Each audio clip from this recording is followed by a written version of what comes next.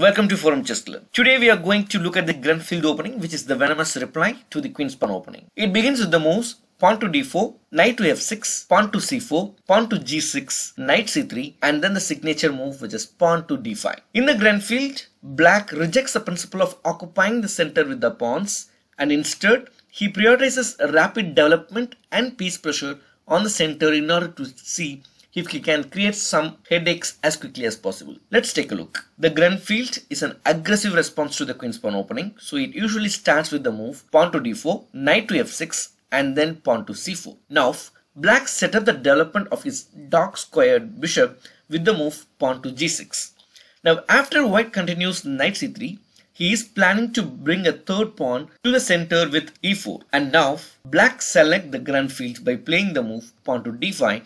This move might look innocent enough, but in fact it's part of an all-out strategy to get a sensitive point in white's camp, and namely that's the d4 square. So the Grunfeld is very much so a strategy which is built around trying to get at this pawn and trying to break it down. Eventually what black's to do is to trade off his d pawn, which will open up the queen for an attack. And he is going to use his bishop on g7 and is going to use the piece pressure and pawn pressure to try to break down this d4 point. We are going to get a chance to see that in just a moment. We could say that in the Grunfeld, black is sort of playing a little trick on white. In most openings, both sides are going to fight hard to occupy the center with the pawn. But in the Grunfeld, black actually lures white into setting up an enormous pawn center with a sneaky ambition to attacking it later. This is a double-edged strategy which could end in either glorious success for black, or sometimes it could lead to a total disaster. Now, the clearest example of the strategic climate happens after pawn takes pawn, knight takes pawn, and pawn to e4. When black's major aim is going to do combined piece pressure and the pawn pressure against the d4 point. This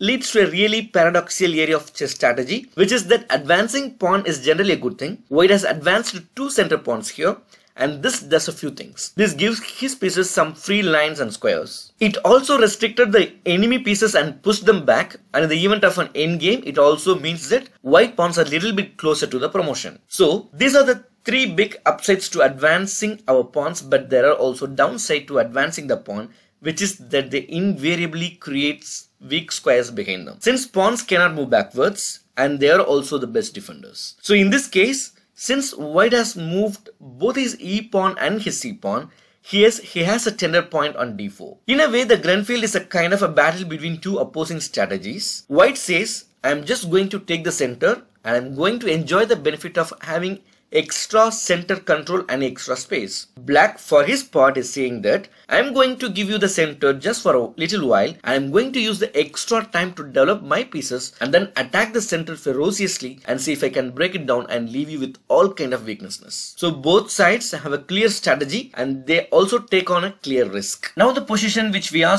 showing after white has captured on d5 and then pawn to e4 is known as the exchange variation. This represents white's most popular book line against the Grunfeld. From here, black now captures on c3 and white recaptures. Black completes his bishop to g7. I think you will notice right away that white indeed has a huge pawn center. His pieces have plenty of flexibility about how they can be deployed, and black always has some funny problem finding squares for some of his pieces because the pawn center, it controls just so many squares in this position. Also can rapidly be advanced. For example, e5 or d5 could always push some material backwards, but black is positioned to assault the pawn center. There are plenty of ways white can play and press for an advantage in the double-ended game, but for instrumental purposes, let's focus on what happens if white doesn't think carefully about how he deploy his pieces next. After the very reasonable developing move knight to f3, black would play pawn to c5. And I just want to give you an example of how quickly white can fall under a typical Grunfeld attack. If he just plays bishop to e2, he is going to find out very quickly what it means to come under assault in the center, which is black would play knight to c6. Immediately he is already attacking that pawn 4 times. That means this white has no choice but to defend the pawn. He has to play bishop to e3. If he simply advances the pawn, then black would win a material with bishop takes c3 check. The rook would also be under attack. Instead, white normally plays bishop to e3 in this position, and now black can step up pressure once again by playing bishop to g4, which threatens to win a pawn once again as one of the defender is under attack. At this point, white has no choice but to play pawn to e5, which fixes his pawn in the center and also weaknesses the light squares as well. Now black could set up a pressure by first playing pawn takes pawn, and then he would castle on the king side, followed by white castle on the king side, and now simply play queen to d4, d7, followed by bringing up the rook to d8. In this position, black already has something of an initiative here. He's developed his pieces comfortably, and white has weaknesses on a2, d4, and on the light squares. So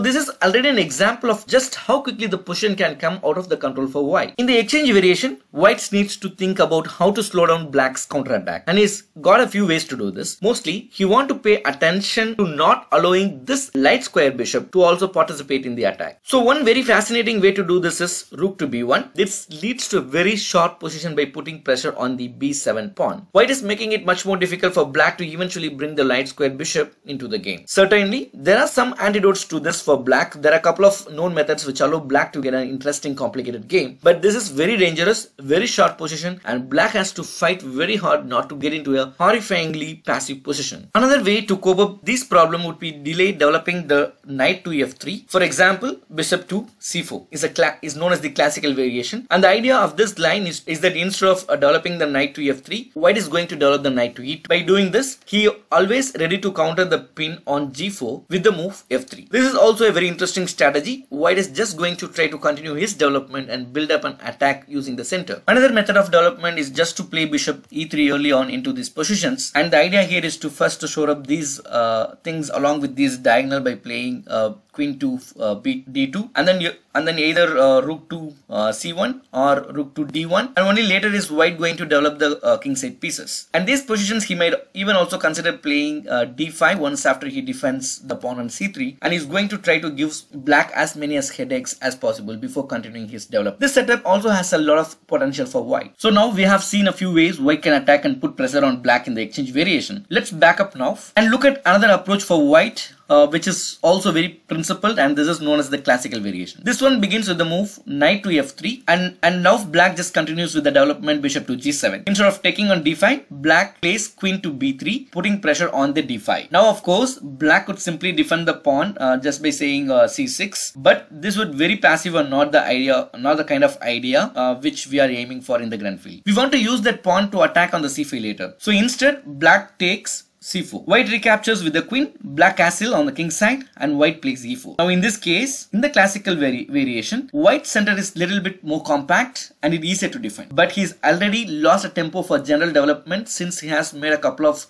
queen moves in this position, and it's likely that he will lose some more time if the queen ends up getting chased around. For example, maybe a6 and then b5 at some point, gain some time for black in this position or some other ideas. And black saw every aim of breaking down the center with the move pawn to c5. So this is a very popular alternative to the exchange variations since it has a little bit less risk. Black has moved a few less pawns in this position, but the center can still come under attack, and we can see that the major idea of the Grunfeld is pressurizing d4 still stands even in these positions. There are certainly few other major strategies for white in the Grunfeld, but I hope this has given you a foothold on some of the core concept of the Grunfeld opening. Now certainly as black, this is a very attractive opening for players who are willing to take some risk with black in order to look for a complicated and interesting tactical game where they have counter chances. On the other hand, I think that studying this opening as white is also a great idea, since it can teach you how to safely and strategically advance the center and avoid creating too many weaknesses in the process. That's all for today, and I look forward to seeing you again with another opening. Thank you for watching.